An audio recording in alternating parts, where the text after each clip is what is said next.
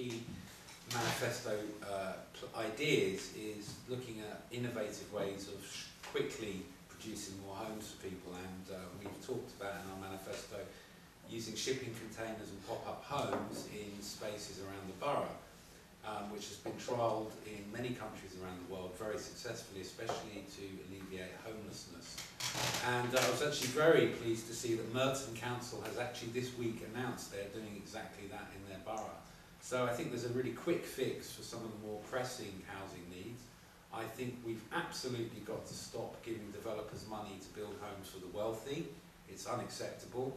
They complain, oh, it's not affordable for us to do it. Well, actually, how much profit is enough for a developer? Why do they have to make lots of money? Why isn't it enough to build the homes and give local people jobs?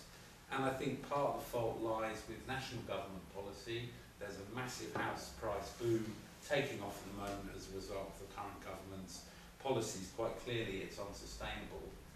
What we don't want is a sort of rich people's ghetto in central London, which is kind of what's happening in places like Notting Hill. I think we absolutely have to stop it. We have to put our foot down, and we have to tell developers, you can't build here unless you're committed to providing homes that people can actually afford. And what they call affordable, what Boris Johnson calls affordable, is only 20% below market rate, which is actually unaffordable for probably 90% of people.